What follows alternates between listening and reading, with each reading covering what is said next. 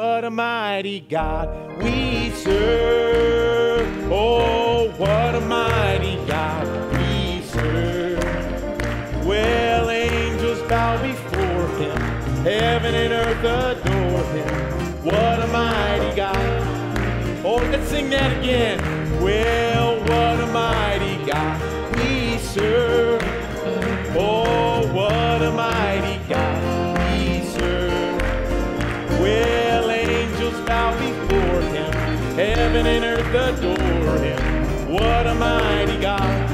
Oh, Jesus is the God. Well, Jesus is the God we serve. Well, Jesus is the God we serve. Angels bow before him. Heaven and earth adore him. Jesus is the God. What a mighty God now. Well, what a mighty God we serve. Well, what a mighty God we serve. Angels bow before him. Heaven and earth adore him. What a mighty God we serve. Amen. What a mighty God. Will have the preeminence that you desire in my life. Oh, in my life. Will, yes, have the preeminence that you desire in my life. In my life. We'll work with our hands, oh, speak with our lips, see with our eyes, and walk with our feet. Oh, have the preeminence that you desire in our life, in our life. Will, yes, have the preeminence that you desire in our life, in our life. Will have the preeminence that you desire in our life, in our life. We'll work with our hands, speak with our lips, oh, see with our eyes, and walk with our feet. Oh, have the preeminence that you desire in our life, in our life. Well, yes, work with our hands, oh, speak with our lips, oh, see with our eyes, and walk with our feet. Have the preeminence that you desire in our life, in our life. We worship you in spirit and in truth. We worship you in spirit and in truth. We have heard your word and felt your presence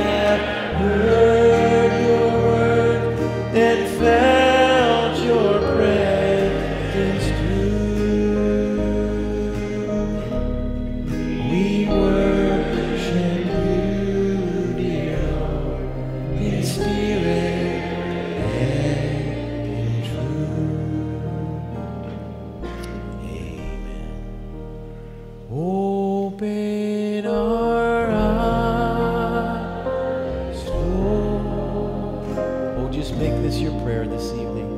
We want to see Jesus,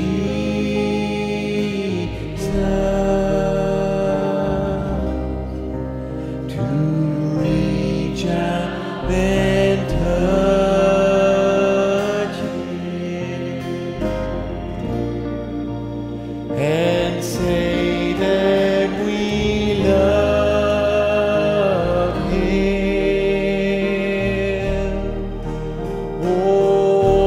Open our ears, Lord, and help us to listen.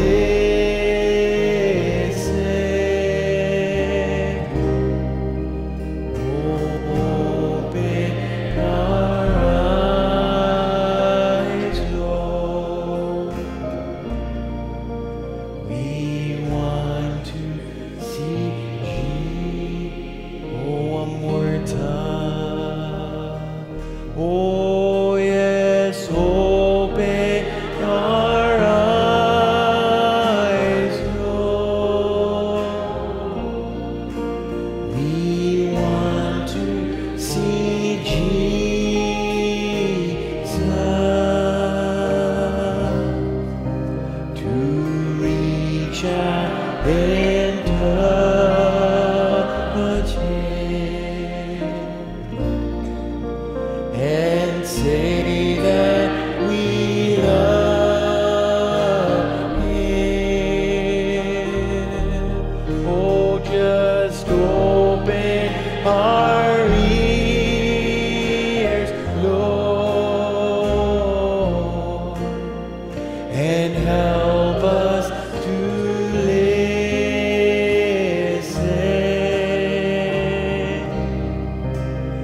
Open our eyes, Lord. We want to see Jesus. Amen. God bless you this evening. We're going to go to prayer, but before we do, I want us to, as we're standing as a congregation, I'd like for us to remember Sister Donna Howard and the trial that she's in now. Her father is still missing. He's an elderly man. He has dementia and some other health issues, and they don't know what's happened. They don't know where he's at. He came up missing Monday evening. He drove his car. They did find the car yesterday up here in Mercer County, up near St. Mary's Lake. They have no idea why he drove there, for what reason. They've had no communication. They found the car in a ditch and the doors were locked, but they don't know. So you can only imagine what it would be like if it was your family, what our sister Donna's going through. I talked to her last night and again today, and she's trusting the Lord to take care of her dad. And I just want to agree with her and pray that God will help him to be found, and help the family and comfort them in this terrible trial. So let's bow our heads together and let's pray together as an assembly. Oh, dear Heavenly Father, Lord Jesus, when there's no place for us to turn, God, we're so thankful that we're not left without a help in this world. But God, you are the strong tower that the righteous run into and are safe. You're the one that we turn to for every need because you've already provided for us. And God, we know that you're mindful, Lord, of each one of us, and you're mindful of the things that we go through. And Lord, this situation for the Sister Donna and her family, Lord, it's such a difficult situation. It's so worrying, Lord. They don't know where Donna's father is, Lord, but you know where he is. And God, our sister Donna, she declared to me today she's believing and trusting in you. And God, I pray that you would bless her, Lord, and that you would let her father be found. Pray that you bless those that are searching, that you would give wisdom to those that are looking. And God, that you would do something, Lord, to let him be found. Pray that you bless Sister Donna and her family, her brothers, the rest of the family. Comfort them, Lord, and especially our sister, that you would comfort her. Bring peace into her heart and faith. Help her to stand fast, knowing that all things are in control, that you have her in the palm of your hand, and you have everything that she cares for, Lord, that you care for also. And I pray, Lord, that you would help in this time of need. Bless us to be a comfort to her, Lord, to continue to uphold her in our prayer, Lord, and to comfort her and encourage her. I pray, Lord, that you would show yourself mighty in this situation. Lord, as we look into your word tonight and as we listen to the message that you gave us, Lord, I pray that you would just open our hearts to receive the truth for this hour that we walk in, that our eyes will be open, Lord, and that we will live the life that you've called us to live, and that we'll have a tremendous faith knowing what hour we're in and who we are.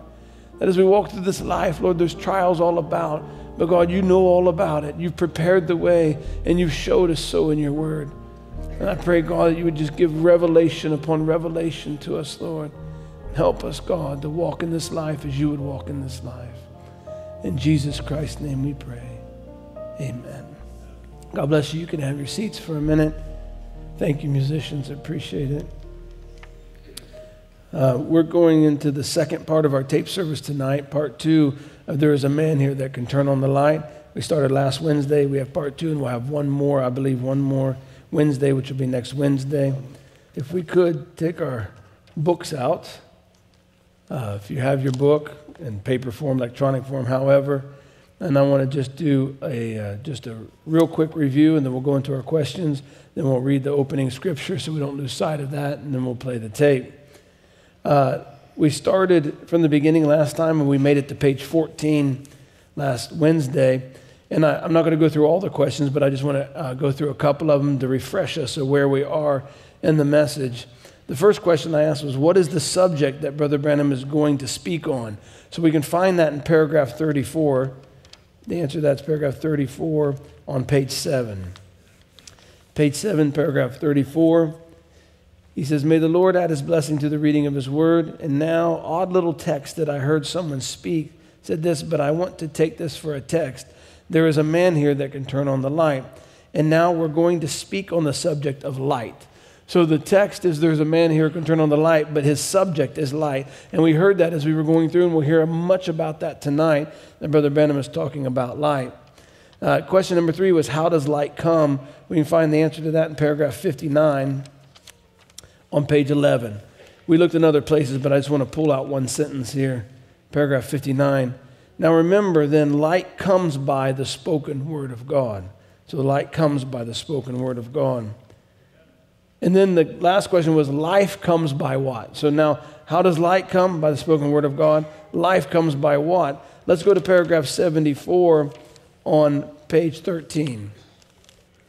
Paragraph 74 on page 13. So life is only by the word of God made manifest. So the light comes by the spoken word, and life comes by that word made manifest. Amen. So you can see the pattern of Brother Branham's thinking. So life is only by the word of God made manifest. Life comes only by the word of God made manifest. As long as it's just in the book like this, it still can be questioned. But when it's made manifest and you see the product of what it spoke of being manifested, then that is light on the word. That's what brings, the word said so, and then it comes to pass. That is life and light. Light bringing life. Light brings life.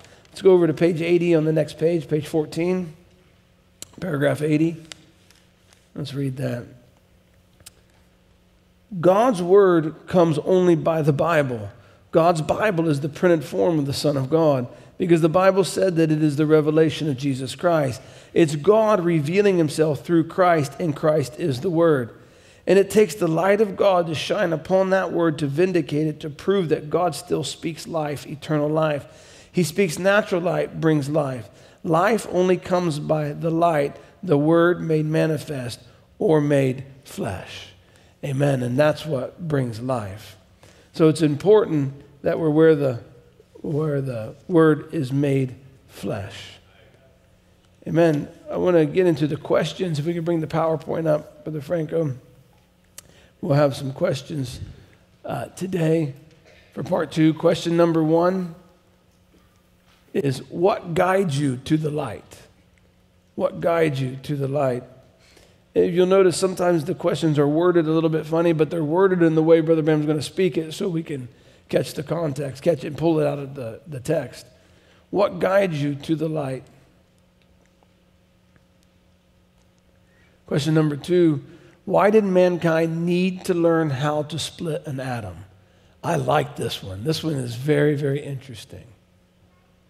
Why did mankind need to learn how to split an atom? It's amazing what God has showed us through this prophetic gift in this day.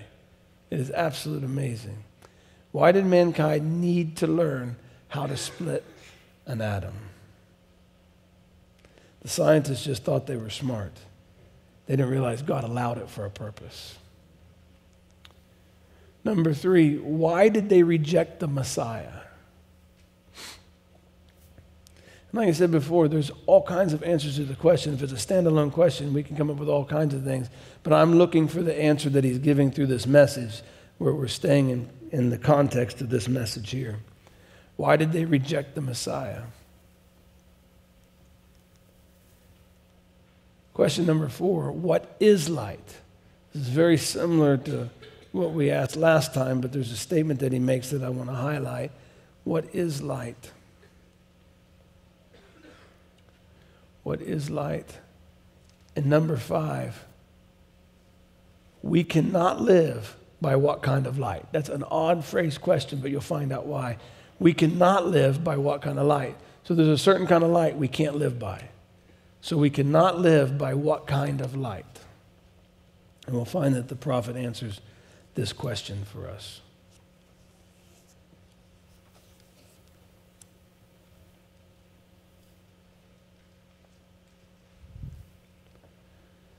We cannot live by what kind of light? Okay, so we are going to begin on page 14, right at the beginning of paragraph 79. It's just one paragraph before where we stopped last time. So we'll begin on page 14, paragraph 79, and we'll go all the way to page 33, and we'll go to the bottom of paragraph 180. So we'll go to page 33, bottom of paragraph 180. So hopefully you got those questions wrote down. Let's just stand together quickly and we'll go through the opening scriptures, because as we go through the sermons, I don't want to lose context of the scriptures that Brother Branham opens with. It's something that I've always have a habit of referring back to. And so Isaiah chapter 42, verse 1 will be the first reading. Isaiah chapter 42 and verse 1.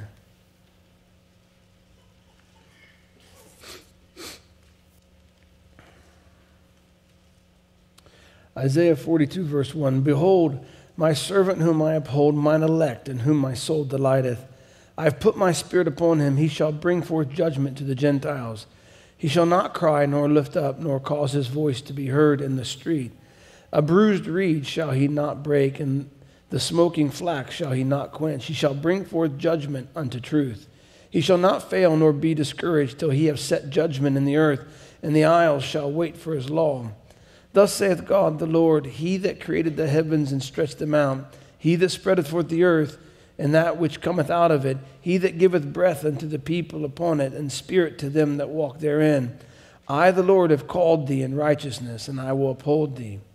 And I will hold thine hand, and I will keep thee and give thee for a covenant of the people, for a light of the Gentiles, to open the blind eyes, to bring out the prisoners from the prison, and them that sit in darkness out of the prison house. Let's turn to Matthew chapter 4.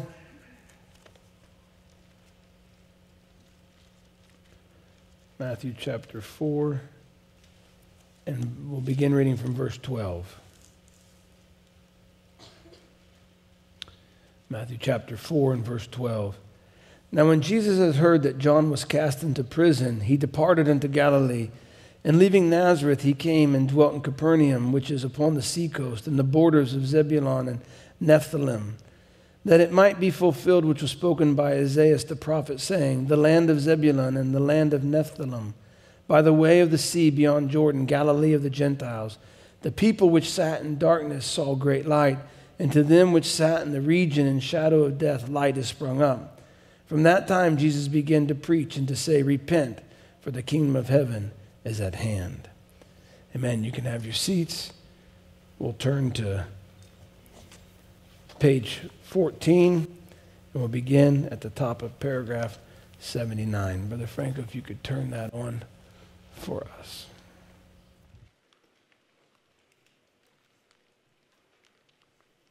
Sometimes that grain lays in the earth dormant all through the winter, like seed, winter wheat sowed in the ground. But when that sun gets just right, oh, it's got to live. Amen. See? And it can't live without the sun. And God's made promises for every age and every day.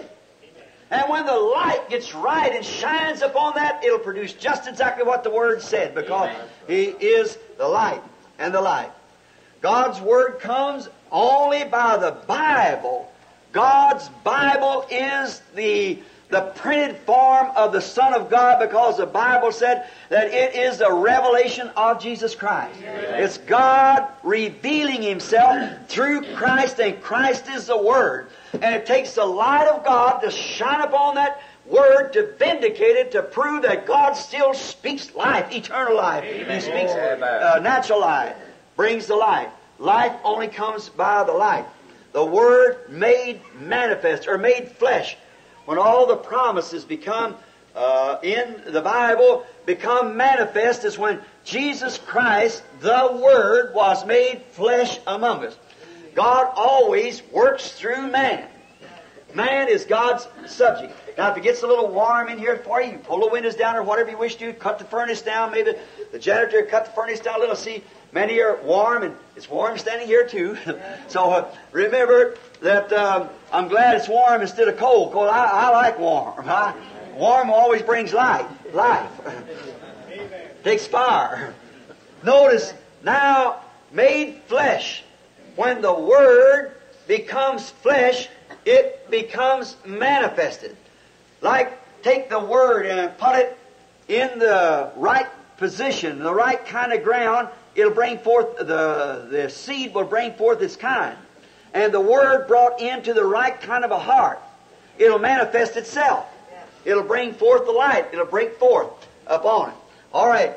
Nothing natural or spiritual can live without God's light. Amen. Life can only come then by light. Nothing natural or nothing spiritual can live without God's light. Think of that. All right. But when He sends us the light, and does all these things, and then we reject it. Now that's the pitiful part. It's when light is rejected. When it's sent to us. Now could you imagine some man today saying, I just refuse to say there's such a thing as a sun. I don't believe there is a sun.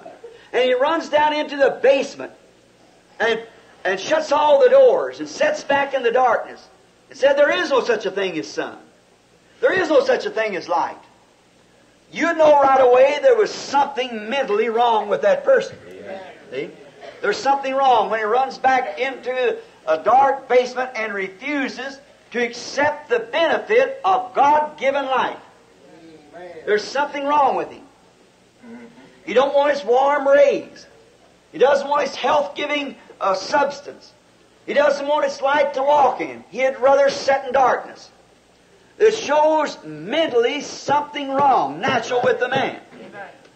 And I say this with all love and respect.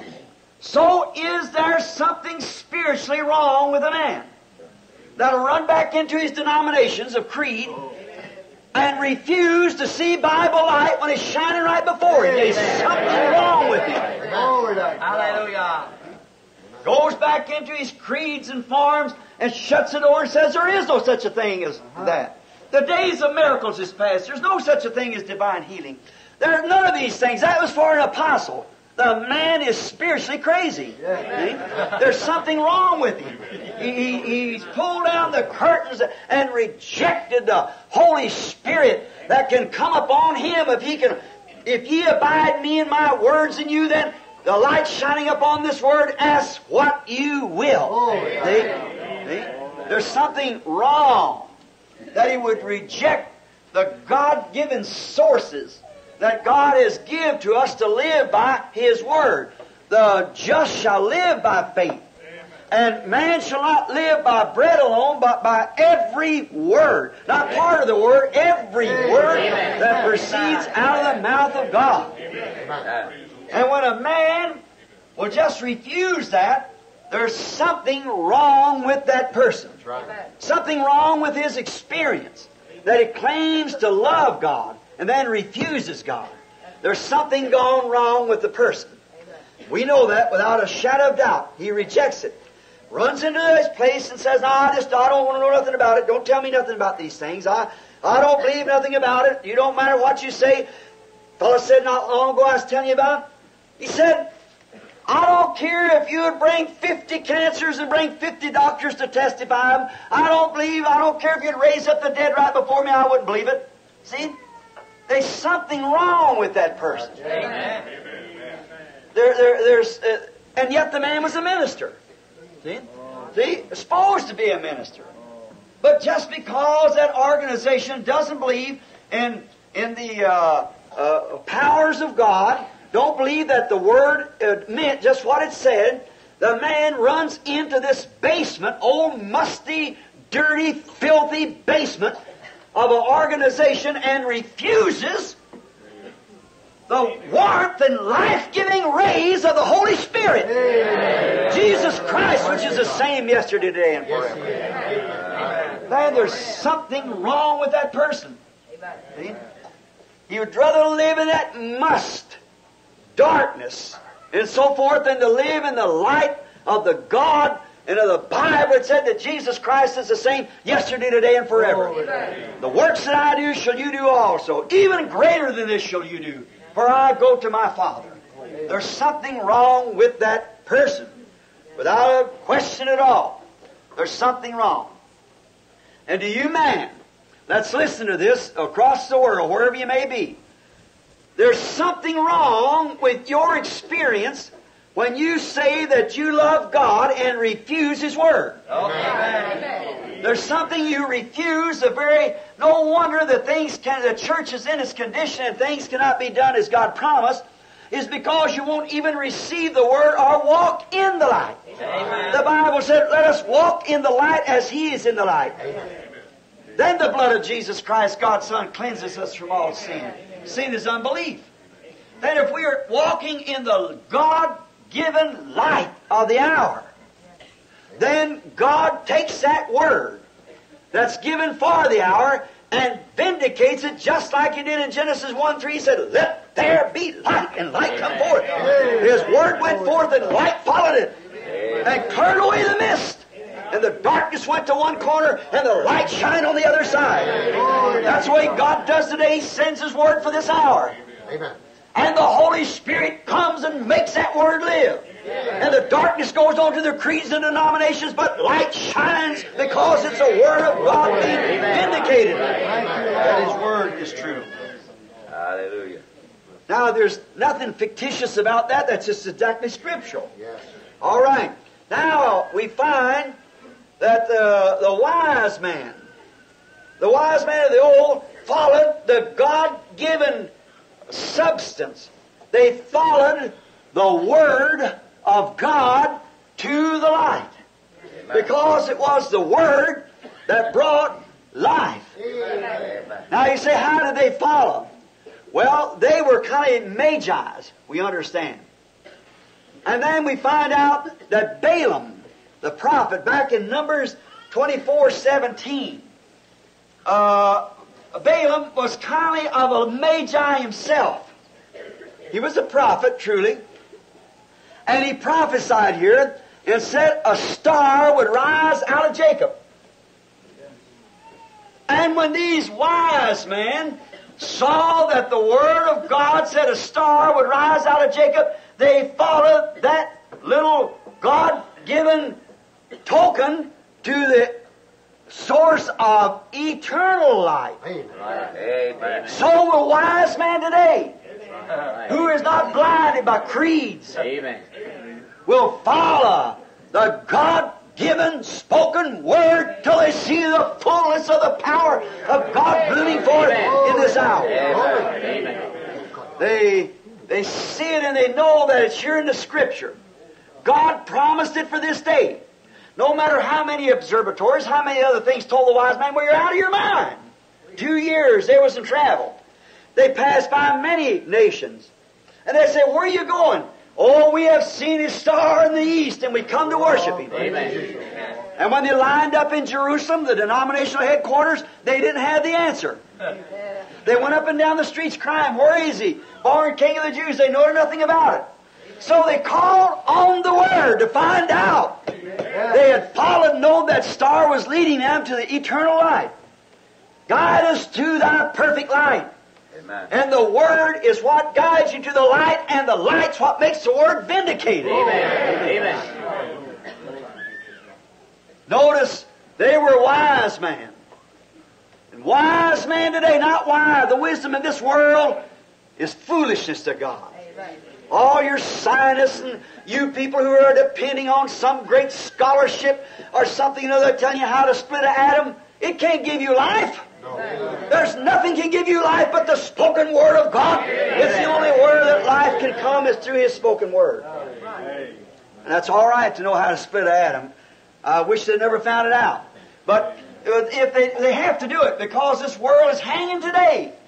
It had to happen to burst these big holes in the earth, to let that lava come forth and rejuvenate this world again. Amen. To make a new earth. Amen. Where the righteous will walk out upon the dust of the wicked. Amen. Where sin will be forgotten. Everything has a way of renewing itself. And man who is given to live on this earth, by his own wisdom, taking a tree of knowledge instead of the tree of life, he'll destroy the earth that God gave him to live on. But those who are still on the tree of life shall come to a new heavens and a new earth, where there is no sickness or death. Light. Light, Lord, send us light. It was the angels of God that showed light upon the hill to guide the shepherds to the eternal light. See, it only comes by light. Life can only come by light. The shepherds wanting to know. You know, when a king is born, they have singing. Great carrying on when the king is born. Now, he was so secretly born, and born in a stable, in a manger where the cattle and horses was eating. But yet, he was a king. And the angels came down and sang the hymns to the shepherds in the light. The angels themselves were lights that showed with the Word of God. They had the Word of God and told them, today in the city of David, in Bethlehem, is born Christ the Savior. Amen. The angels had the Word, and the Word came by light to guide. And they followed the Word of the angels to the eternal light. They found the baby there wrapped in swaddling cloths, as they had said. For you see, life only comes by light. Notice, He was the Word, made light, or became light. The Word, in that generation, He was the Word light of that generation, because the prophets of old had spoke of Him. And here He come and vindicated He was the light of God's spoken Word. See? All the prophets had said had been fulfilled in Him. See? The prophets back here with the Word, like God was at the beginning, when He said, let there be light, and light came. Now the prophet said, a virgin shall conceive, bring forth the Son. They shall call His name Emmanuel, for it will be God with us. Now they had spoken, the Word had went out, but He was the light. What was He? The fulfillment. Amen. He was the fulfillment of that Word. He was a manifestation of that Word. So is it today. God's Word has been fulfilled at the hour. That's the light. It's God manifesting Himself. He was the light of the world. And when the prophets, inspired by the Holy Spirit, said, unto us a child is born, unto us a son is given, or a child is given, and His name shall be called Counselor, Prince of Peace, Mighty God, Everlasting Father. There it was. What was He? The light that fulfilled that Word. Amen. The light that fulfilled that Word. And Matthew and St. Matthew, the 28th chapter, we find. And when Jesus raised from the dead, He also was the light of the spoken word of David when he said, I'll not leave his soul in hell, Amen. neither will I suffer my Holy One to see corruption. Glory. Death was in darkness. But He broke open the seals of death Amen. and walked into it and come back out again. He was the life that vindicated Glory. Him, Amen. that the dead can live after they are dead. Hallelujah. He was. On the day of Pentecost, that was the light that showed when the Holy Ghost had come. Isaiah said in the 28th chapter of Isaiah said that with precept must be upon precept, line must be upon line, here a little and there a little, hold fast to that what's good. For with stammering lips and with other tongues will I speak to this people, and this is the rest. Amen. This is the Sabbath. Amen. that I'll give to, and all this they would not hear. Walked away and wagged their heads. And when on the day of Pentecost, when the Holy Ghost fell upon those people, and they acted like drunk men and women, staggered under the impact of the Holy Spirit, and they walked away and wagged their heads and said, this people's drunk, full of new wine, and so forth. It absolutely was the light. Yes. The Word that had been prophesied made manifest. Amen. So is it in every age. The Word made manifest, come to life, is the light of that age. There, the Word made manifest. It's like was in Genesis 1. When God said, let there be light, and there was light. When God said, there will be a son, and there was a son. When God said in Joel 2:28, it shall come to pass in the last days, I'll pour out my Spirit upon all flesh. Your sons and daughters shall prophesy, upon my handmaids and maidservants I'll pour out my Spirit. Your young man shall see visions, your old man shall see dreams. And all these things that He promised, when the Holy Ghost fell, was the light upon that Word. When the Word was made manifest, then it became light. Amen. He is the light. He is the light that we should follow. He is the only light. The angels found light and followed it to Him. Now, in all ages, God has set forth so much of His Word for each age. God always sends somebody that Word can get into and show the light of it. At every age, it does the same thing. Always does that. He was a fulfillment, as I said, of all the divine, holy powers of the prophets. They were minor gods. When the word of the Lord came to a man, Jesus said Himself, and He was a God. You know that. He said, if your law said, and your fathers back there, call them who the Word of God came to, call them gods. How can you condemn me, he said, when I said I'm the Son of that God? Okay? When the very God Himself, who spoke the Word through the prophets, He was a manifestation of that spoken Word. If the prophet was called a God because he was the manifestation of another prophet's word, how could you condemn him when he was the same thing? He was the Son of God. Amen. As he shall be called the Son of God. He was a long-promised Messiah that the world had waited on. He was the Messiah's promise made manifest. Look at Him when He stood there. He said, if I do not the works of my Father, then condemn me. See, but if you can't believe me, believe the works that I do. They testify who I am. They tell you who I am. You see that blind, darkened hour that they live in, they couldn't see it. They just couldn't understand. How could He be that? How can He be any Son of God when He was born right down here in Bethlehem? If you only know the Word said it would come that way. Amen.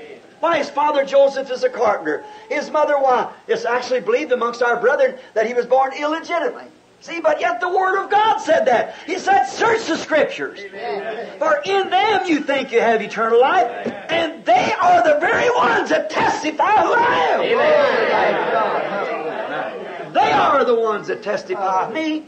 This Holy Scriptures. Then what was it? God's light. No wonder He said, I am the light of the world. Not only did He say, I am the light, but He said, ye are the light. If His Word is in you, bearing record of itself, then you are light of the world. Notice, we find out, light of each age made manifest, just the same. Then I want to ask the question as, before time gets away, why? Then were they, did they turn it down? How could they do it? When their very Bible that they was reading was being made manifest before them. Yes. Now study real hard now. Remember, I'm talking to many people at this time, see? Not just 400 or 500 here, but I'm talking to many thousands. Stop just a minute. Stop your tape recorder and ask the question, why would religious man, good man, why would Joseph question? See? Why would you? Because he never searched the Scripture. Why did the priest question? One reason they didn't, they knew it. Nicodemus well expressed it. He said, Rabbi, we know you're a teacher from God. No man could do what you do except God be with him. We're aware of that. But what was it? Their traditions kept them from doing it. Then why did they reject the Messiah? Why did they reject that light? Here's the word that they knowed was coming to pass, but when the word was made manifest to show that the word of God had been fulfilled. Compare that with today. Amen. When they're written in the Word that would take place. Then why did those men reject it? Teachers. Because they were living in a glare of another light. That's it. There's living in a glare. That's the thing they're doing today. They're living, the reason they turn it down is because they're living in a glare of another light. See? Amen. Yes. Now, they was living in a glare of what Moses said. They claimed. They was living in a glare of what another age had passed by. And that's the very reason today that this message, that Jesus Christ still is the same, is turned down because the people are living in glares of other ages. Amen. The same reason. They turn it down. Now we notice, and Webster says that a glare is kind of a false light. A glare is a false light. Is anything a glare? It's like a mirage on the road. You go down the road, many of you driving cars, and look down ahead of you. When you see that sun on the ground, it reflects a light. And like a mirage, looks like there's water all over the road. But when you get there, there's nothing there. It's only a false mirage, the glare of a true light. Amen. That's what the devil's doing today. Amen. He's showing people a mirage. A council of churches. A group of denominations which will turn out to be false. Because there is a real light shining. That real light wasn't shining, the mirage couldn't be there. Real light shines. And that's they're living in a glare of another age. Another thing for us hitting passed on. Now, a glare of this mirage is false. It's a glare of the sun. And that's why they did the same thing. A false glare of the true light. Now, it proved to be that he was the true light. Yes, he was. He was the light. Why did they know that he was the light? How could you know he was the light? Because the word that was promised was made manifest through him. So he was the light of that spoken word. Amen. Amen. Oh, that would almost make me a Pentecostal Baptist shout. Notice, think of it. A glare. See? Living in a glare. But when the true word is living, that's the light. What God said. Now what if God said in the beginning, let there be light? Well, and there was something else appeared. See? Just a mirage. See? It wouldn't have been what God said. No, it wouldn't have been. What if God said, let there be light, and more fog came? See? It wouldn't have been light. But the reason light come, it was His Word manifested. And today when God has said such things will take place at this time, and you see it doing it, what is it? It's the light on God's Word. It's Word being made light. Manifest itself. Now, they said, who do you say we are? Why, he said, we know that you're crazy. Why, you're a Samaritan. You haven't got your right mind. Well, who can tell? We know you was born in sin. We don't know where you come from. We have no record of your identification in our groups. Wow, you're crazy. You got a devil. See? Say, well, you're out of your mind. But he was actually the genuine, true light of God shining. Amen. And the glare had put their eyes out. We have Moses as our guide. He said, if you would have believed Moses, you'd have known me. And if you'd believed Jesus and the Bible, you'd know this hour. Amen. They say, well, we're Christians. If you were, you would know the acts of Christ for this day. You'd know it. Jesus said, all those prophets spoke of me. And if you believe those prophets, you'll know me. My works identify, because what they said I do it. And who can condemn me now of unbelief? And still they didn't see it. Why? Their eyes were put out with a glare. See, the glare of something else. That they had taken what the true spoken word was. Now, think of it. Think of it. They claimed that they believed that word. But their traditions had turned their faces from the true word to a glare. Therefore, they couldn't see the real thing. So is it today. So has it been in every age. See, the true word shines, but they have been so traditionalized that they can't see that word. They're looking at a glare and they're blind. A glare will blind you. There's an arc off of it. It'll blind you. And Jesus said, you are blind, leading the blind. They should have been able to see it, to see who He was. But they didn't, because they was living in that glare. Now, a glare, as I said, is a false light, a mirage, a false conception of the true light. False conception. It's something that's supposed to look like it, but it isn't that. Now, the only way they could tell the difference, because the very things that Jesus did proved who He was. That He was the light. They thought they was in the light. But now, if you just stop a minute and consider who He is in the light then.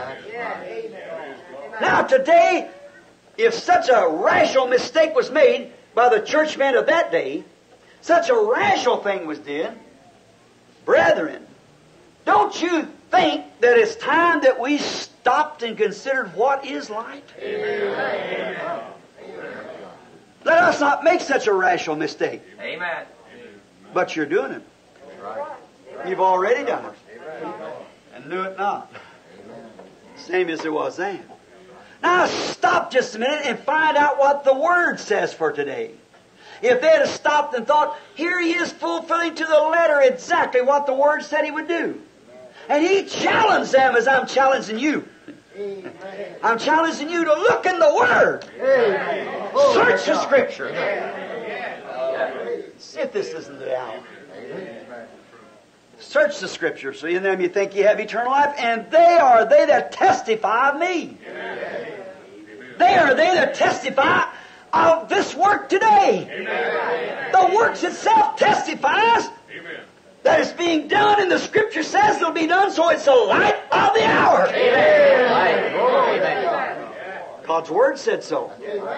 Your traditions and things is exactly what the Bible said, like those who wagged their heads and walked away. All the tables become full of vomit, the Bible said.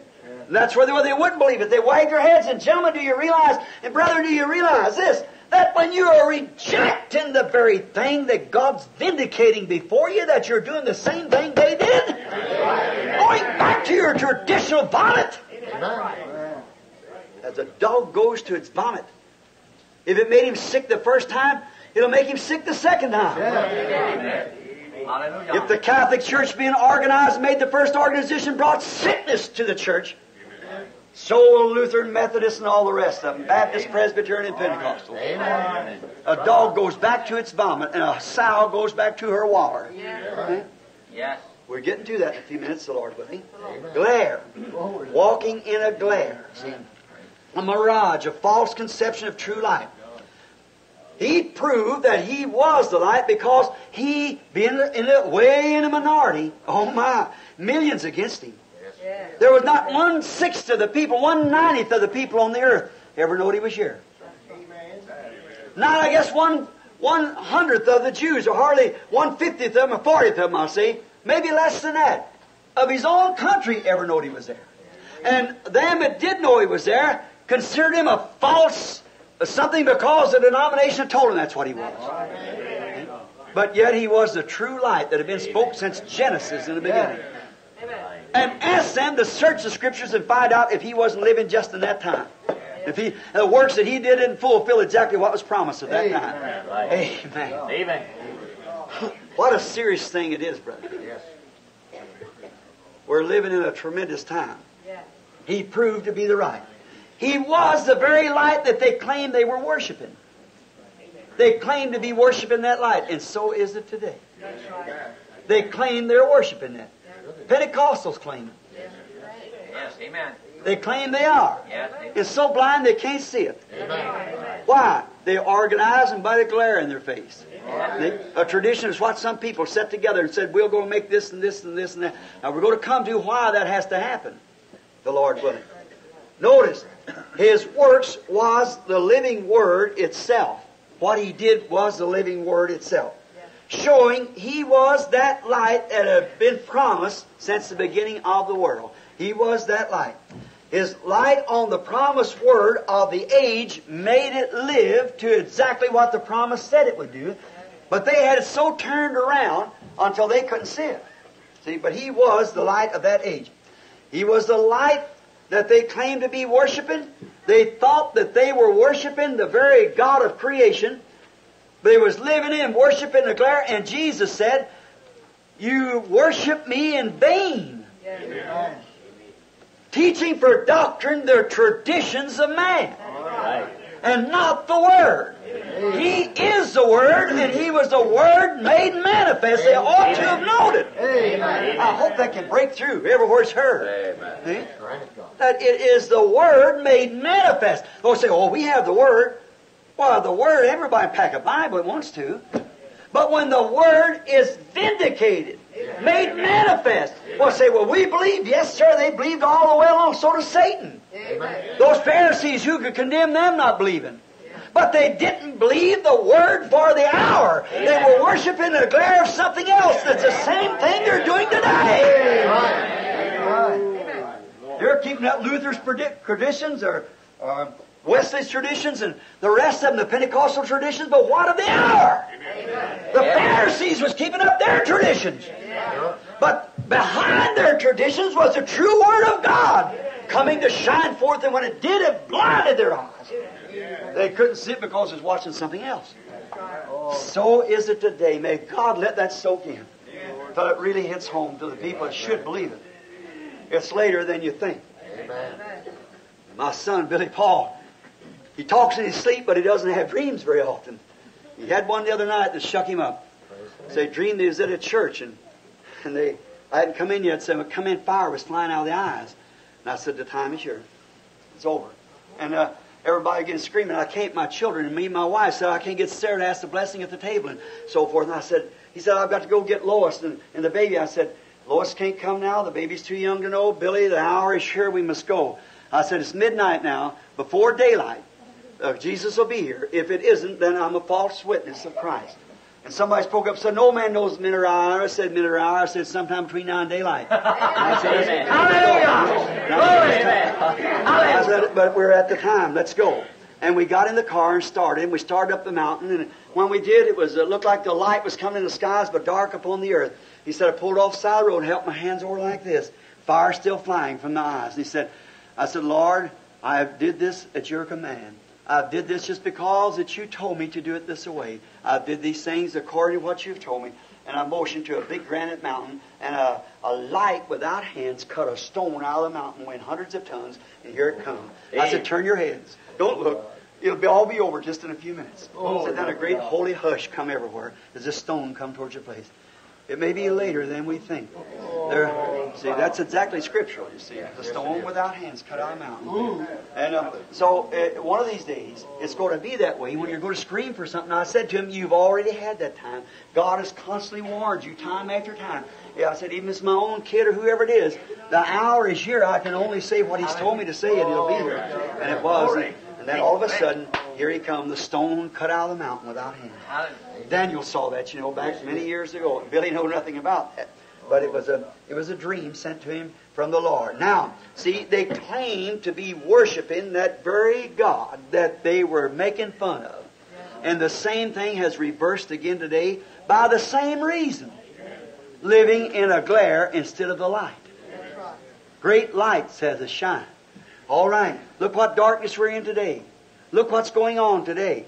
Look at murder, rape, strife. Why, it's come to pass, I believe it was Billy Graham said in his last meeting, in 10 years from now, every citizen of California has to pack a gun to protect themselves. You can't put enough law enforcement.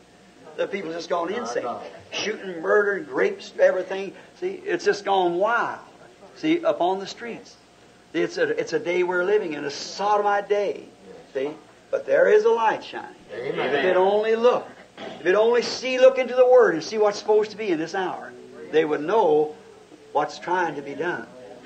Now, they claim they're worshiping that light. So did they claim they was worshiping that light. But they were worshiping it in the glare of another light instead of the real. See, He was the light. Creeds and traditions, in their blinded condition, had turned them from the true light of the promised Word. The Word that God had vindicated by Jesus, the light of the world, came and made that Word live right exactly through His time, exactly to the days. He'll be cut off in the midst of the 70 weeks. That's right. Which is the 3.5 years of His prophecy. The Messiah would come, the Prince, and would prophesy in 3.5 days of this, then He'd be cut off from the living and make atonement. And that's exactly, He preached 3.5 years. And the very psalm that David said, my God, why hast thou forsaken me? The 22nd psalm. All my bones, they stare at me. They wag their heads. They pass by me.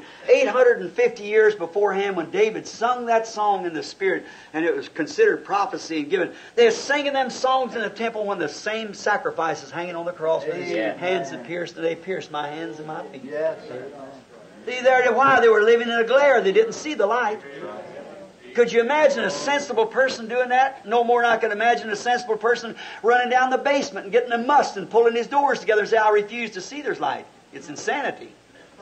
And a spiritual slip somewhere when a man sees that the Bible has promised this and see it living right out before him and made manifest, and then continually stay in those creeds and things out there that reject it. It's a spiritual delinquency. That's exactly right. Here he was now.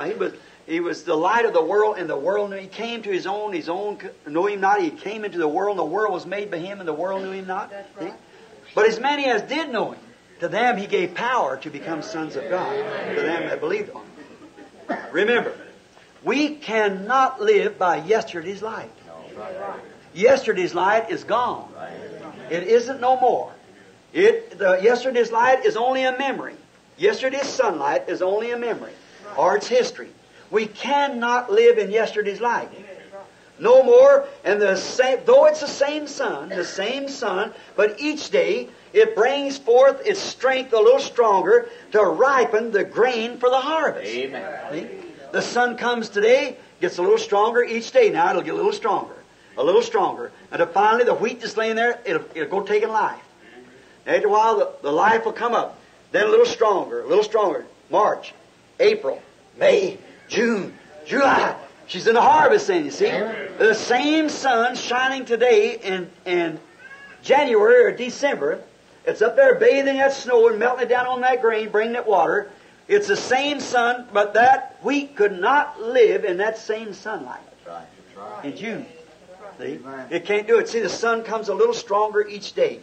And the grain should be a little more matured to receive the sunlight. Amen. That's what's the matter today.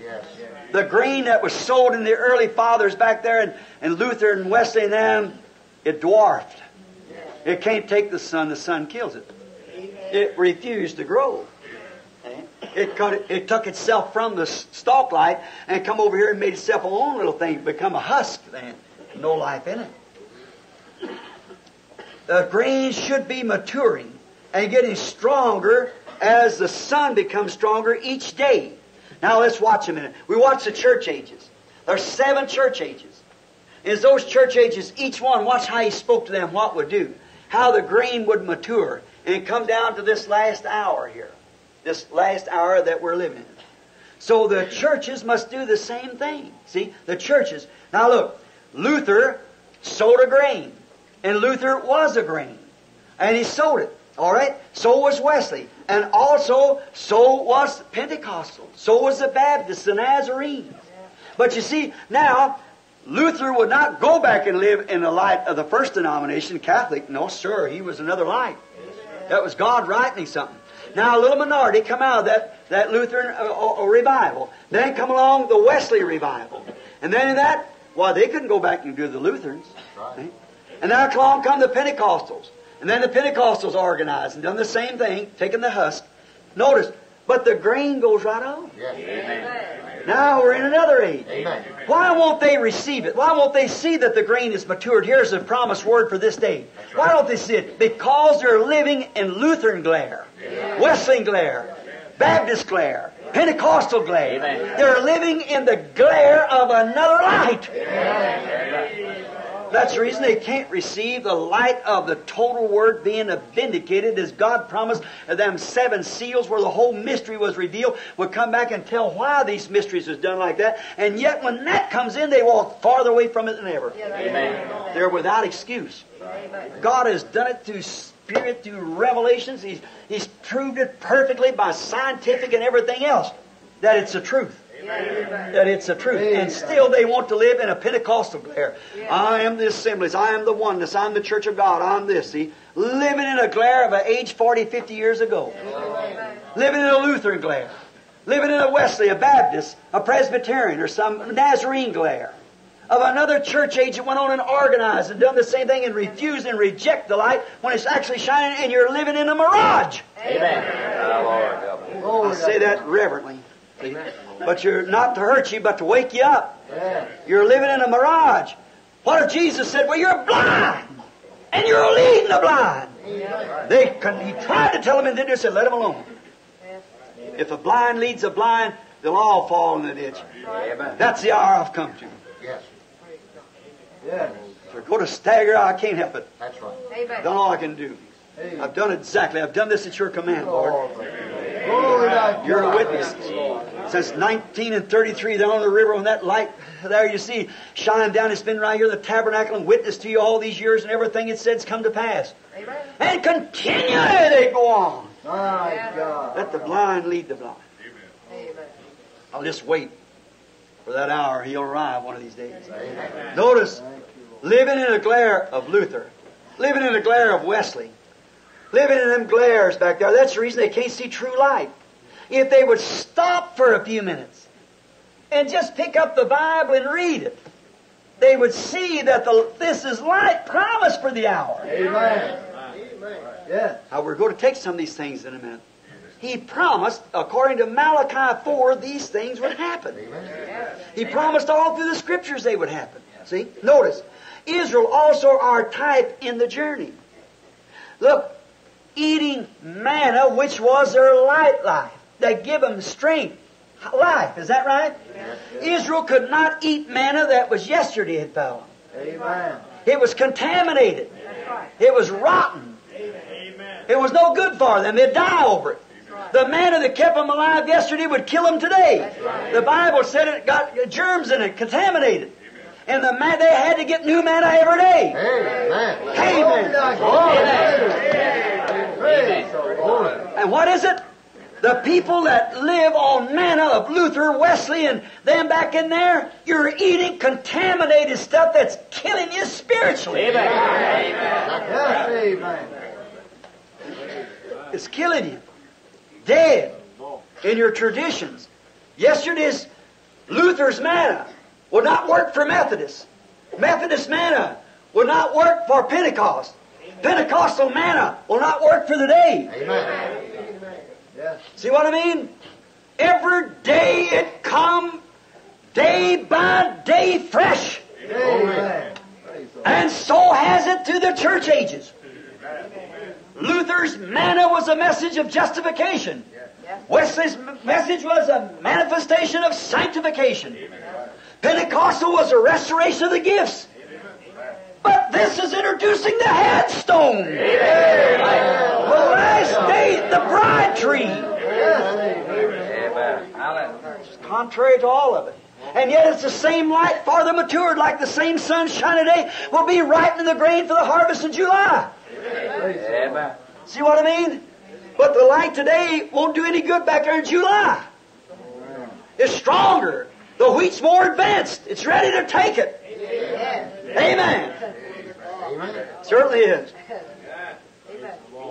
It couldn't take it now. It can then. The season wasn't right then. It is now. You can't go against God's nature. He's got a law. Amen. And the contrary of that law kills your plant.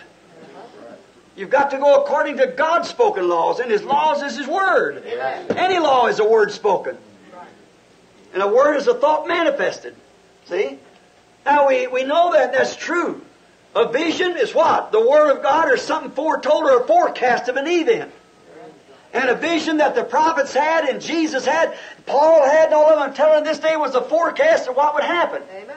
And here we see the forecast being made manifest and people don't even recognize it. Amen. Right. See what I mean? Now, yesterday's manna. Look here. Did you ever notice? The sun, S-U-N, has traveled east to the west. As it's went each time. Did you notice that? And notice, the church ages did the same thing. What? The sun, S-O-S-U-N, started in the east, and civilization has traveled with the sun. God's spoken light for them to live in. They've come on following the sun, see where it was going. Life itself, when you're born, is like a sun. You go on right on to the setting of the sun. From your birth to the setting of the sun. Man has traveled westward always. The oldest civilization we have is China. In the eastern countries, Jerusalem. And notice, she keeps traveling westward as it goes. And as it goes on and on to the west. So has the church age traveled the same way by the S-O-N of God. Look, Paul, the early church started in the east. It went from there, jumped across the sea over into Germany. It's made 3 pulls. Look here, from Asia down in Palestine, it jumped across the ocean to Germany. That was Luther. And it jumped from Luther across the English Channel over into England by Wesley. And from Wesley, she jumped to the west coast, to the United States. And this, if you go any further, it's coming back east again. Amen. This is the evening time. Amen. All right. Look how the church ages is fall. Luther, Paul first, back in the early age. Then come down to Ireland, Irenaeus and so forth. On down into France. From there over into Germany. Over into England. Constantly going west. Amen. And now we can't go no farther. Amen. This is the last age. And what does the Bible say about this last age?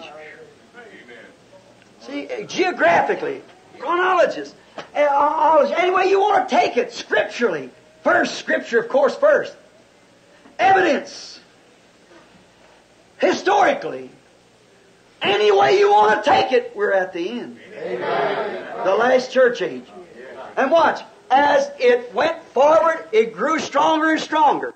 And so has the real little minority of the church grown from justification, sanctification, baptism of the Holy Ghost, and now to the coming capstone. Amen. Shaping itself up. No more organizations. After this, there won't be no more. See? Can't be. See, we're on the west. Just to show you through all types and everything else. And look at those 3 jumps, 3 pulls. We'll get into that tonight. See how we're at the end time. It's just S-U-N has traveled like S-O-N. S-O-N like S-U-N. The church has come the same thing from the 7 church ages and so forth. Civilizations moved right on to the west. And the church has moved right on to the west. And now, if we go any further than what we are now, we come back east again. You leave the west coast, you go right back into China, Japan, right back in again, 7,000 miles across, you go right back to the east again. So east and west has met. That's all of it. We're at the end. There's nothing left. And the same thing has happened today. It happened back there.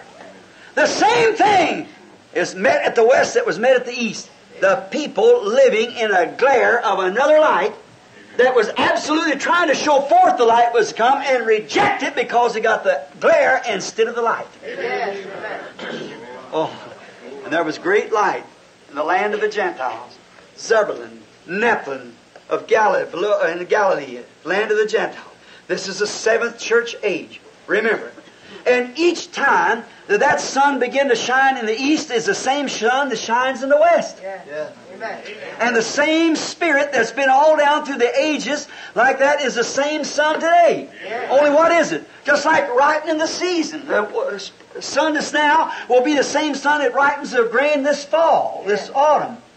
See? But what is it? It's this sun plus what it will be. Amen. And today, in this last age, is what they were plus this. Amen. And that they will live back there as a dwarf. Go down into a busty old denominational basement and creed and pull their blinds and say, I just refuse to see it. It's all nonsense. And when the very Bible that they claim to believe is being identified by the same Holy Spirit, bringing light in the last days. Did you notice, and watch real close there in Malachi, how a lot of that, the faith of the fathers to the children, and the children to the fathers? See, the same Spirit, where it raised back out, or where it raises here again, the same thing. See, just vice versa, exactly sitting right back again. Because why? East and West is met. Just exactly right under our face, and yet they don't see it. That's right. Why? No wonder Jesus said, just let them alone then. They're blind, lead the blind. They'll all fall in the ditch. The light of other ages only reflected this light. See, the sun today only is a reflection of the sun that will be this July or August of God for the harvest. And the son of Luther, Martin Luther, and Wesley, and Sankey, Finney, Knox, Calvin, Moody, all them others, that great man back in there that had those lights, John Smith of the Baptist Church, and Alexander Campbell of the Campbellite Church, and the so-called Disciples of Christ Christian Church, and whatever more names they got for them. All them men back there in their ages was only reflecting what it will be here at the end. And then here the children, immediately after them founders, what did they do? They didn't stay on the stalk. They pulled away from it and made themselves a little husk thing out here, which you get away from the real source of life. You have no life. Amen. You take a husk off the thing and plant it out here in the ground, it'll lay there and rot. And so are you trying to eat rotten manna from back in them days. The harvest is ripe. Amen. Jesus has a table spread where the saints of God are fed on ripe food of the day by the gospel light that vindicates it. The saints eat the bread. Just think, the old husk of yesterday.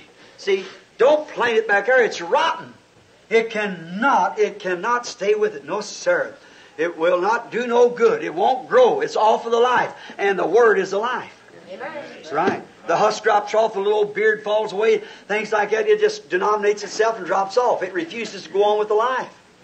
But the light vindicates it. Oh, my. Yesterday, it's oh, my. How we are to see that. See, that the rotten things of yesterday, don't eat them today. See? It's got worms in it. You know these little wiggle tails? I call them, I don't know. I don't know much about germ life, but I know we always call them wiggle tails. It gets in anything when it gets a little rotten. See? I don't want it then.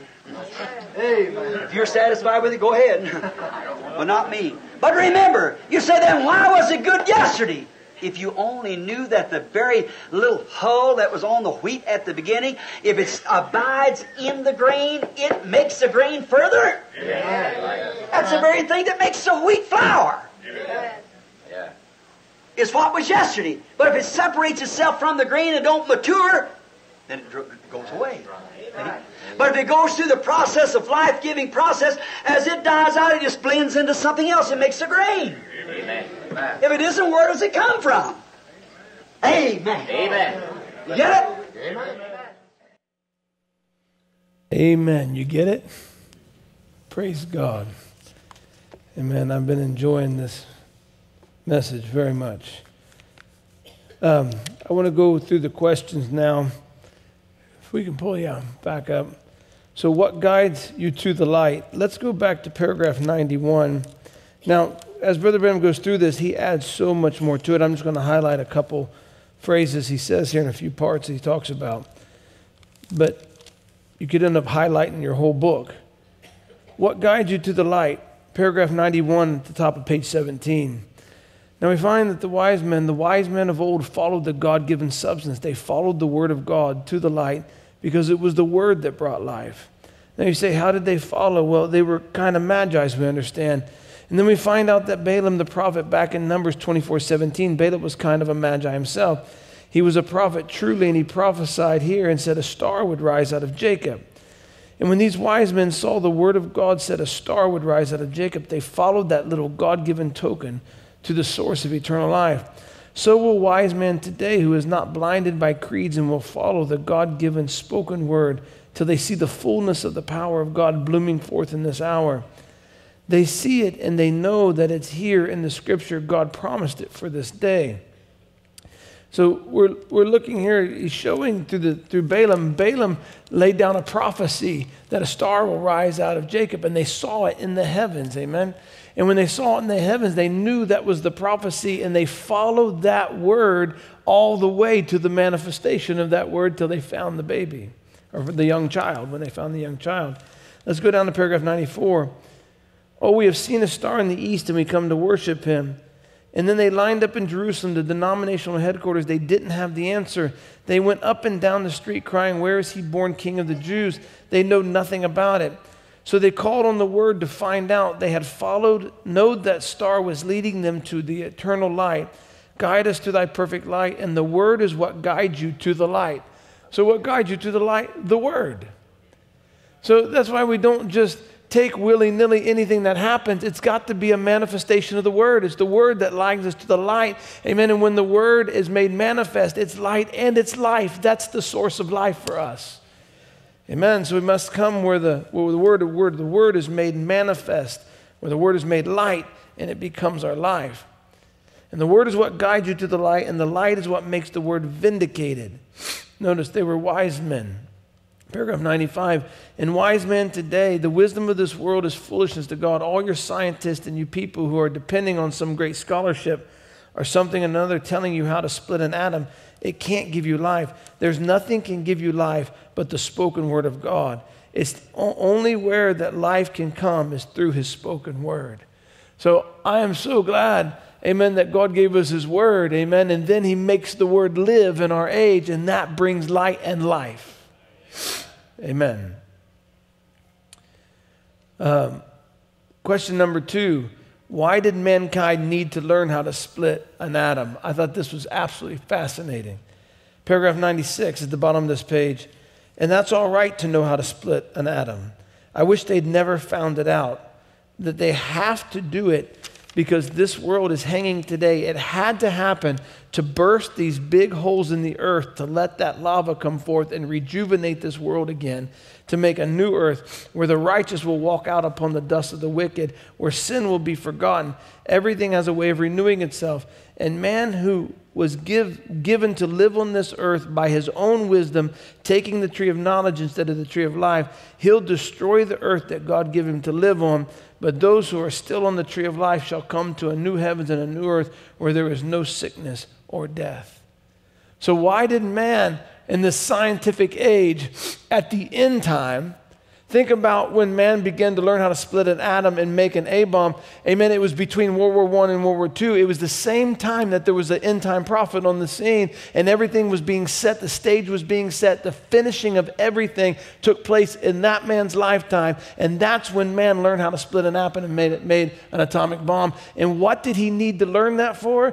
So that he could blow holes in the earth crust to let the lava out to rejuvenate the earth for a millennium. My goodness, this word is too perfect, amen. Everything is too perfect. The timing is too perfect. And man will destroy himself. Man creates his own hell by nuclear fallout. Man burns off the earth by his own wisdom and not taking the word, but taking his own wisdom. And God allowed him to go that way. And God is going to allow man to go far enough to create his own hell on earth, which will bring the purification of the earth, amen, for a millennial reign, for the honeymoon. And who's going to do it? It's not God, it's man doing it himself. So God allowed him to learn to split an atom because God knows, amen, that he's got to blow the holes in the earth crust to let the lava out. Praise be to God. He's going to rejuvenate this world with atomic and volcanic fire. And now how will the volcanic fire come? It'll start by atomic bombs. So when you hear the news, everybody's scared about atomic bombs. They ought to be scared. They're going to destroy themselves with them. But for us, we're not scared because it's a rejuvenation of the earth for the millennial reign. Praise God. Build more bombs. That's what's going on. That's why the tension is there. That's why the nuclear arms race is there. That's what it's all about, is a rejuvenation for the millennium. That's why we see the news differently than everybody else sees it, because we've already been told. Amen. Question number 3, why did they reject the Messiah? Now, let me go here to page... well, let's start back. We'll lead into it. Let's go to page 113. Paragraph 113, page 21. Page 21, paragraph 113.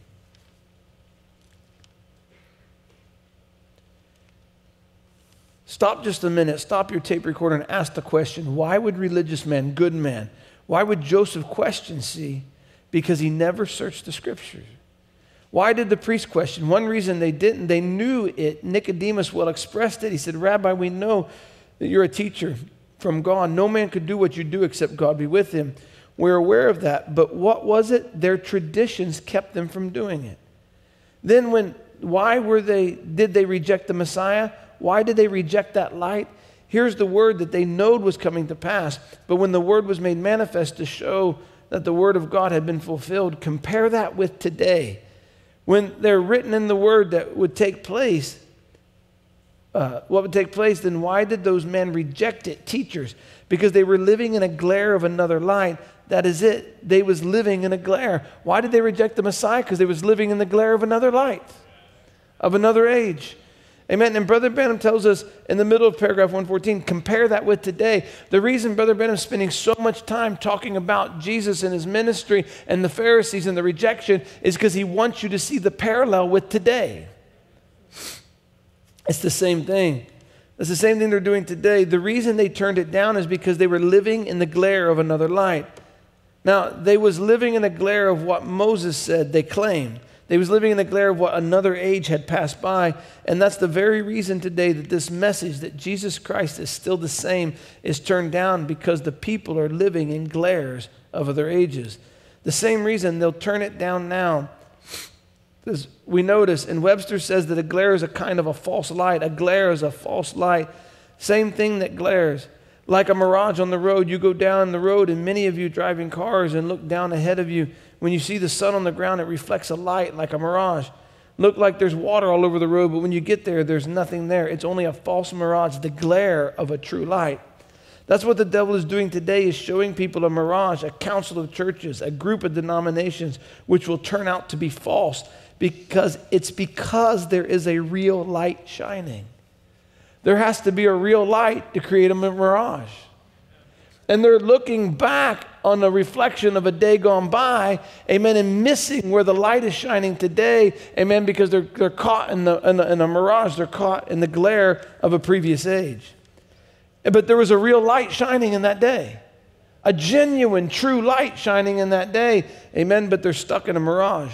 It's because there was a real light shining. That real light wasn't shining, a mirage couldn't be there. Real light shines, and they're living in a glare of another age, another thing, for it's hit and it's passed on. Now, a glare, this mirage is false. It's a glare of the sun. Let's go over to paragraph 123 on page 22, at the bottom of page 22. And still they didn't see it. Their eyes were put out with a glare. See, the glare of something else that they had taken, what the true spoken word was. Now think of it.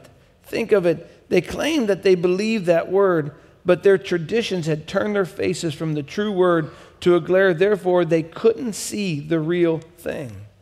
They were blind to it. So is it today. So has it been in every age. The true word shines, but they have been so traditionalized that they can't see the word. They're looking at a glare and they're blind. A glare will blind you. There's an archive of it. It'll blind you. It will. When Jesus said you are blind, leading the blind, they should have been able to see it, to see who he was, but they didn't because they was living in that glare. Now, a glare, as I said, is a false light, a mirage, a false conception of the true light. False conception. It's something that's supposed to look like it, but it isn't that. So they're stuck in the glare of another age. Paragraph 133 on the next page.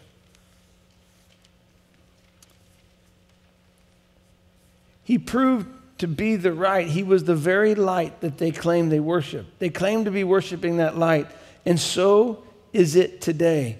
They claim they are worshiping that Pentecostal claimant. They claim they are so blind that they can't see it. They organize and put a glare in their face, a tradition that some people set together and said, well, we'll go and make this and this and this and that. Now we're going to come to why that has to happen, the Lord willing. Notice his works was the living word itself. What he did was the living word itself, showing he was that light that had been promised since the beginning of the world. He was that light. His light on the promised word of the age made it live to exactly what the promise said it would do. But they had it so turned around until they couldn't see it. But he was the light of the age. Let's keep reading. Let's read a couple more. He was the light that they claimed to be worshiping. They thought that they were worshiping the very God of creation. They was living and worshiping a glare. And Jesus said, you worship me in vain, teaching for doctrine the traditions of man and not the word. He is the word, and he was the word made manifest. They ought to have known it. I hope that can break through everywhere it's heard. See, that is the word made manifest. Oh, we have the word. Why the word? Everybody pack a Bible that wants to. But when the word is vindicated, made manifest, I say, well, we believe. Yes, sir. They believe all the way along. So does Satan. Those Pharisees who would condemn them not believing, who would condemn them not believing, but they didn't believe the word for the hour. They were worshiping the glare of something else. It's the same thing they're doing today. We're keeping up Luther's traditions or Wesley's traditions and the rest of them Pentecostal traditions. But what of the hour? The Pharisees was keeping up their traditions, but behind their tradition was the true word of God coming to shine forth. And when it did, it blinded their eyes. They couldn't see it because they was watching something else. So is it today. May God let that soak in till it really hits home to the people that would believe it. It's later than you think. I love at the top of this page when Brother Branham said, we have the word. Why the word? Everybody packs a Bible that wants to. The word. But when the word is vindicated and made manifest, then he goes right to the Pharisees. You can't tell the Pharisees that they didn't believe the word. They were carrying around scrolls. They were believing the Bible. They were believing what Moses wrote. Everybody today that claims to be a Christian can pack a Bible and say they believe the word. But there's one critical part of the word that they're failing to believe, and that's the word that is made flesh today. The word that is light today is the part that they're failing. And when they're failing that, they're living in the mirage, the glare of a previous age. And that glare won't bring life. Only present day light will bring life. That's what's so critical about this message coming this hour. And what Brother Branham's trying to get to the people to see is, yes, you believe. You believe in what's been done. You believe in what's been said. You believe in what's been wrote. But you're rejecting Christ today. So all of that believing in what's been done, amen, is not bringing life unless you come to life, which is light for the day. Amen. Let's look at one more, paragraph 156. Let's go over to 156 on the bottom of page 28. We're still in the same question, why did they reject the Messiah? Brother Branham is typing it with this day. Remember, he talks about civilization and the gospel has traveled from east to west. Civilizations come from east to west. It's traveled from China. He says the oldest civilization all the way across. Now it's up against the west coast of the United States. It can't go any further or it'll be back east in Japan and China again. He said, so that's an indication that we've come to the end. He said the gospel's traveled the same way. And he says it went from Palestine, it crossed the Mediterranean Sea up into Germany and Europe. It crossed the English Channel over into England in Wesley's day. Then it crossed the Atlantic Ocean to come to the United States. He said that was 3 pulls of the gospel. He said now it's gone all the way to the West Coast. It can't go. Everything's finished. It's done. East has met West. We're at the end. And what they're doing now that this Messiah is here is the same thing they did when the Messiah came the first time. Showing who's here and who's being rejected. Amen. Paragraph 156 here at the bottom of 28. But the grain goes right on. Now we're in another age. Why won't they receive it? Why won't they see that the grain has matured? Here is the promised word for the day. Why don't they see it? Because they're living in Lutheran glare, Wesleyan glare, Baptist glare, Pentecostal glare. They're living the glare of another light. That's the reason they can't receive the light of the total word being vindicated as God promised. Them 7 seals where the whole mystery was revealed would come back and tell why these mysteries was done like that. And yet, when that comes in, they walk further away from it than ever. They're without excuse. God has done it through Spirit, through revelations. He's proved it perfectly by scientific and everything else, that it's the truth, that it's the truth. And still they want to live in a Pentecostal glare. I'm the assemblies, I'm the oneness, I'm the church of God, I'm this. See, living in the glare of age 40, 50 years ago, living in the Lutheran glare, living in a Wesley, a Baptist, a Presbyterian, or some Nazarene glare of another church age that went on and organized and done the same thing and refuse and reject the light when it's actually shining. The same thing that happened 2,000 years ago is happening again today. All right, I had the question number 4, what is the light? There's so many answers for this, but there's something Brother Branham says specifically I want to look at. And we'll go back to paragraph 125 at the top part of page 23. What is light? It says, now a glare, as I said, is a false light, a mirage, a false conception of the true light. False conception is something that's supposed to look like it, but it isn't that. Now, the only way they could tell the difference, because the very things that Jesus did proved who he was, that he was the light. They thought they was in the light, but now if you just stop a minute and consider who is in the light then.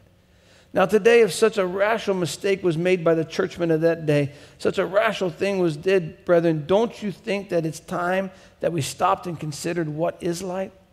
Let us not make such a rational mistake, but you're doing it. You've already done it, see, and knew it not, same as they was then. Now stop just a minute and find out what the word says for today. So what is the light? The light is the word shining today. Not that was light in a previous day, but this is the light. The light is what's shining today. Amen. Paragraph 159. Paragraph 159.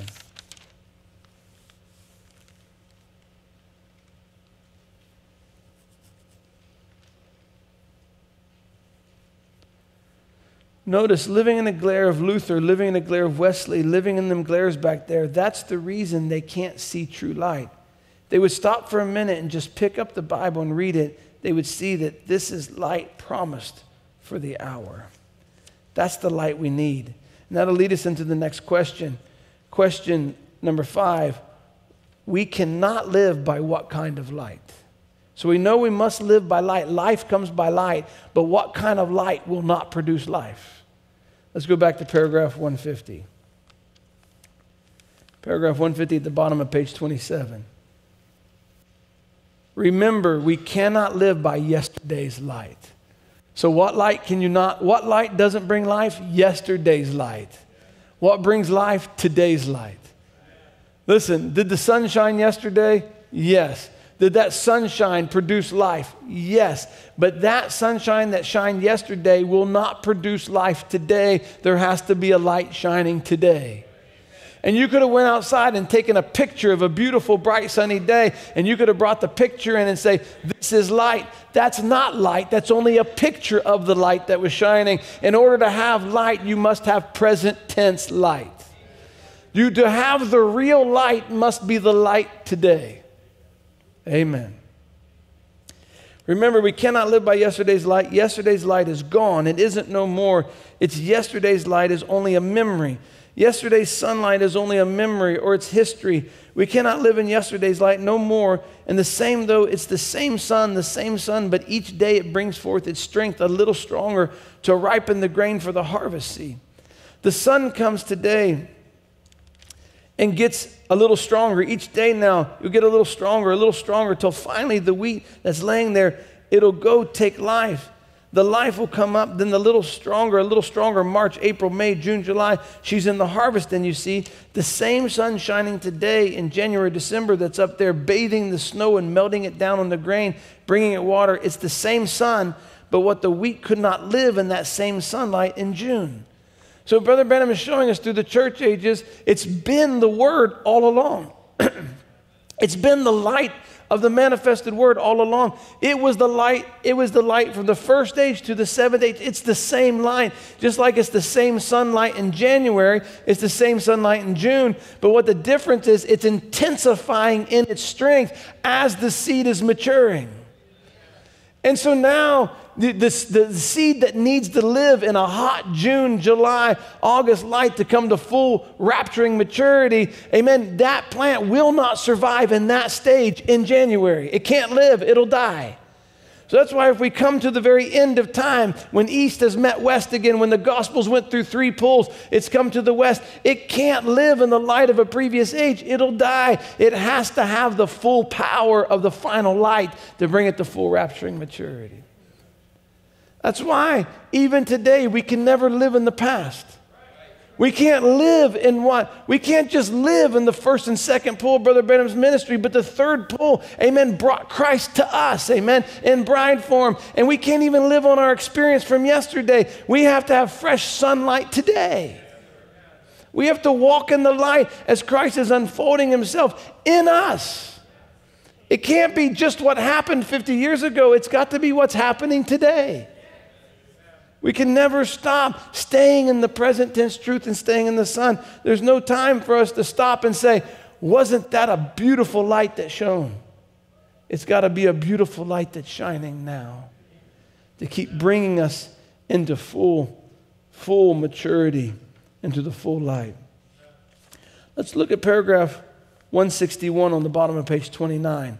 Brother Branham's going to use another example to share the same thought, the same concept. Paragraph 161, notice Israel also are a type in the journey. Look, eating manna, which was their life that give them strength, life. Is that right? Israel could not eat manna that was yesterday had fell on them. It was contaminated, it was rotten, it was no good for them. They would die over it. The manna that kept them alive yesterday would kill them today. The Bible said it's got germs in it, contaminated in the manna. They had to get new manna every day. And what is it? The people that live on the manna of Luther, Wesley, and them back there, you're eating contaminated stuff that's killing you spiritually. It's killing you dead in your traditions. Yesterday, Luther's manna would not work for Methodist. Methodist manna would not work for Pentecost. Pentecostal manna will not work for today. See what I mean? Every day it comes, day by day, fresh, and so has it through the church ages. Luther's manna was the message of justification. Wesley's message was the manifestation of sanctification. Pentecostal was the restoration of gifts, but this is introducing the headstone, which is Christ. The last day, the bride.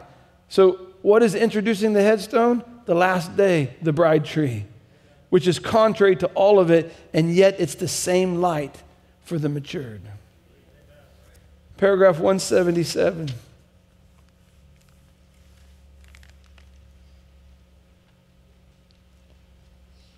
Then here the children immediately after them founders, what do? They didn't stay on the stalk. They pulled away from it and made themselves a little husk thing out here. When you get away from the real source of life, you have no life. You take a husk off the thing and plant it out there in the ground, it'll lay down and rot. And so are you trying to eat rotten manna from back in them days. The harvest is ripe. Jesus has a table spread where the saints of God are fed on ripened food of the day by the gospel light, and that vindicates and proves that he is here today. Amen. The saints eat the bread. I don't know about you, but I don't want any rotten manna. from a previous day. And I do not want to live in the glare of a previous age. And I don't even want personally myself to live in the glare of a previous experience. But I want a fresh experience as I walk in the light as He's in the light. As He continues to reveal Himself to me, I want to stay in that light and not bank and settle down on something He did for me a year ago, 10 years ago. But I want to keep walking with Him as He's in the light. I want to see Him as He is. I want to be where the fresh manna is. I want to come into that fully matured state as He brings me into that hot August sun. Amen. Brother Branham, he said, those that stayed back in Luther's day, they dwarfed. They refused to grow on as the sun. They stayed back in Luther's light and they dwarfed. They'd never come to full maturity. And God help us to come to this message and dwarf. To stay in part of it, but not go all the way. To stay in part of the ministry, amen, part of the word, but not fully accept the revealing of the full word. I say, God, help us not to come to this message and dwarf anywhere, but help me to come all the way into the full expression of Jesus Christ. And all that He has for me, I want. And all that He reveals to me, I want to walk in. And day by day, I want to keep my experience fresh in the light of Christ. Amen. God, help us as we stand. Musicians, if you'll come. Brother Ben, if you'll make your way up. Amen. God is so good. We've listened to, about an hour and a half or more of this service so far, and we haven't even got to the title. There's a man here that can turn on the light. That'll be in part 3, amen. So, God bless you all. We love you all. Let's bow our heads and thank the Lord. Lord Jesus, we thank you.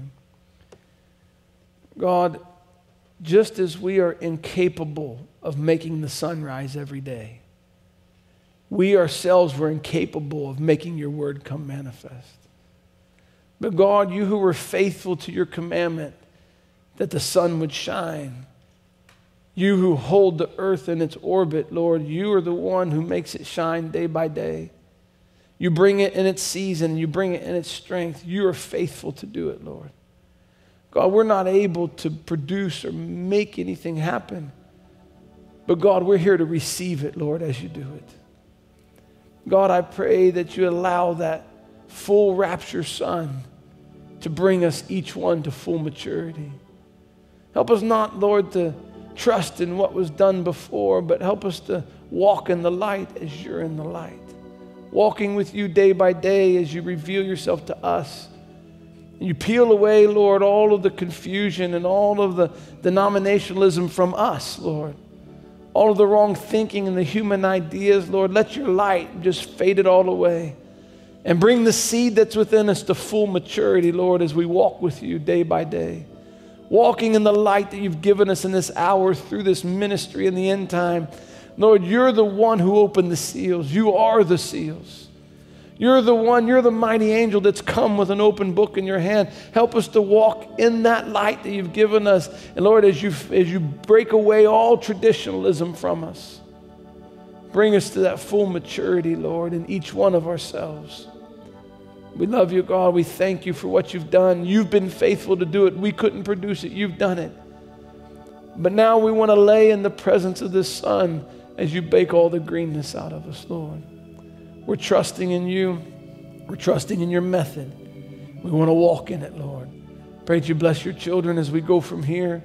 Help us to walk day by day, eating fresh manna that you've sent down to us in this day.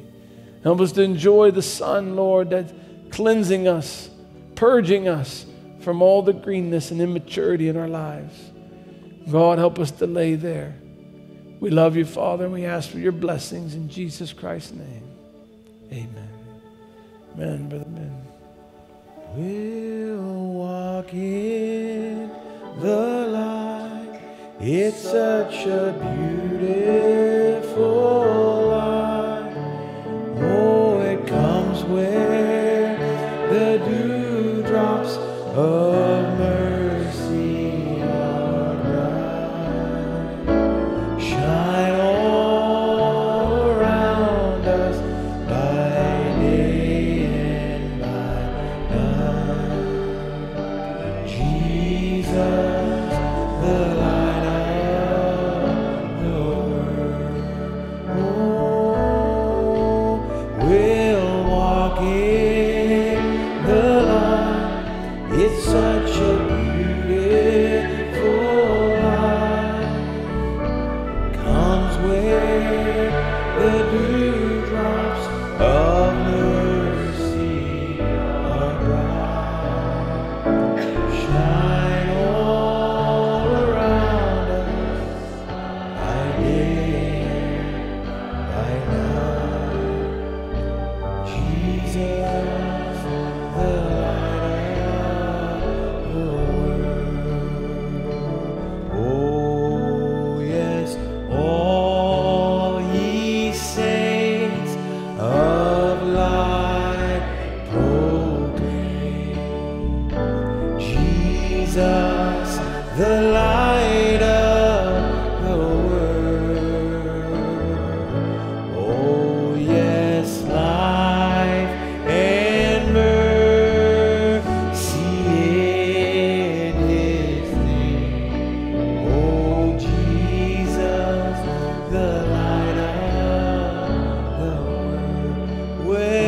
Well, we'll walk in the light. It's such a beautiful light. It comes where the dewdrops of mercy are bright. Shine all around us by day and by night. Jesus, the light of the world. Oh, this is the evening time. Oh, it's later than you think. Oh, the bride is preparing now for her Lord to meet. All things are ready now. Oh, the bridegroom I hear.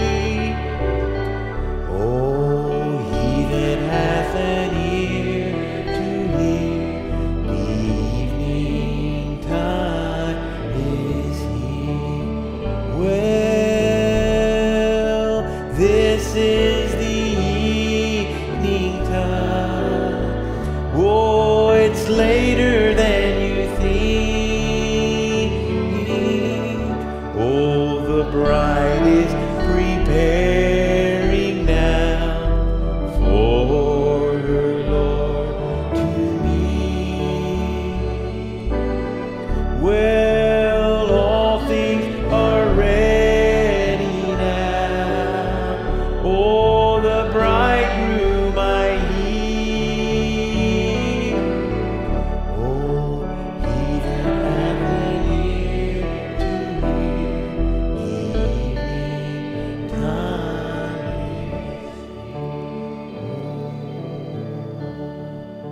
The sun is up, now I can go free.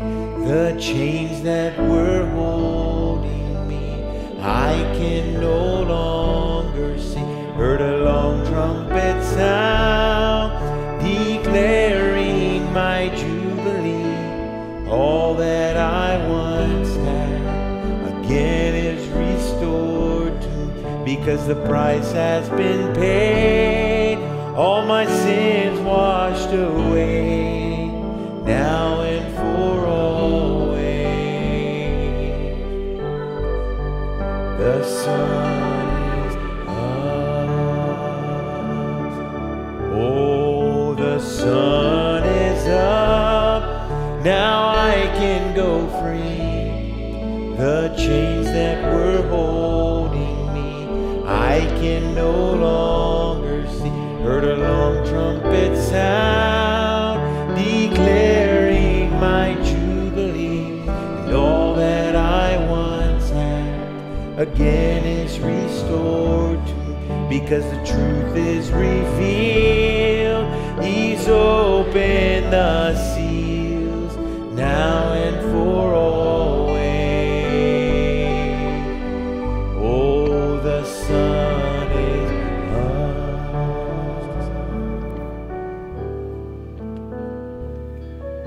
up. Praise God. We got a young girl who's determined to be baptized tonight. Amen. She said she wanted to for a long time. Brother Brock says he's talked to her many times and she never changes her opinion. And I talked to her and she wants to be baptized tonight because she wants to be filled with the Holy Ghost and she feels something pushing her. And she can't be denied. So the baptismal pool is empty. I'm going to start filling it up now. It takes a long time to fill it. She doesn't want to wait. We're going to baptize her tonight. Amen. But we're going to let you be dismissed as you want to be dismissed. If anybody wants to stay, you're welcome to stay.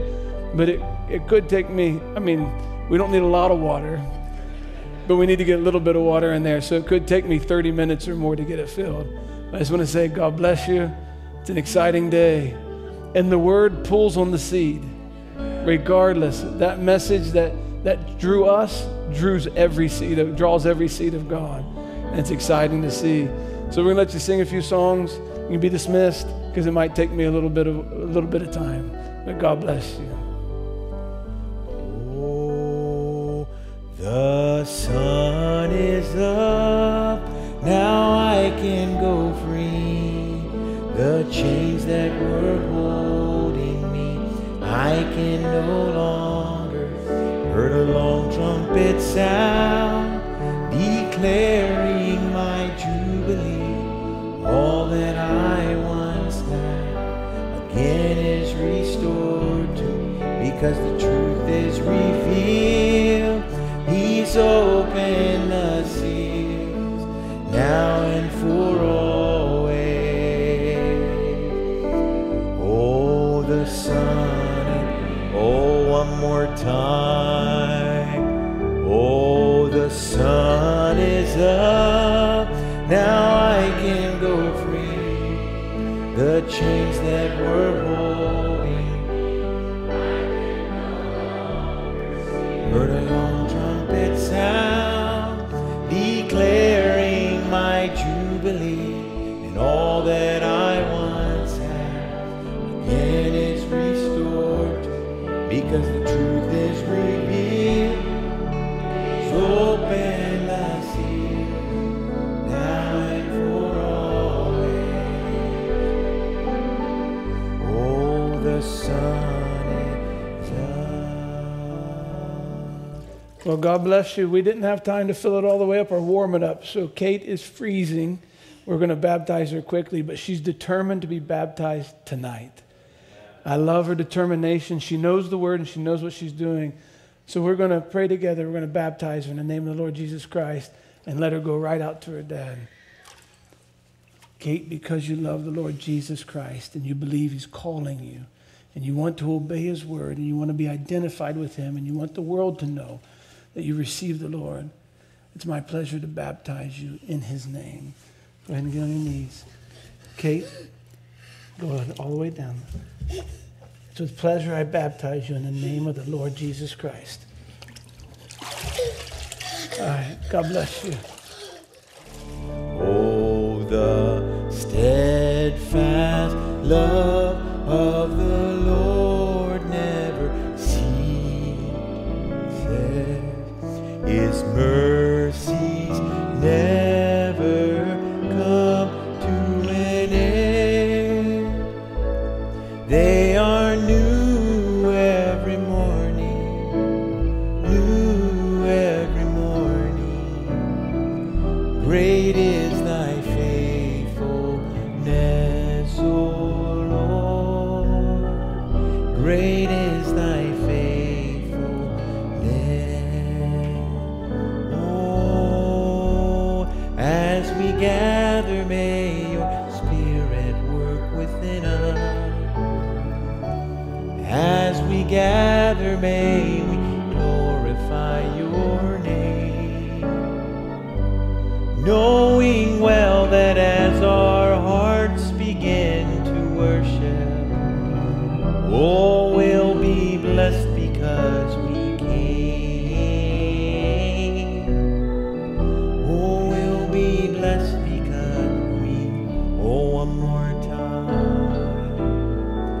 Oh, as we gather, may your Spirit work within us. As we gather, may we glorify your name, knowing well that as our hearts begin to worship, we'll be blessed because we came. We'll be blessed because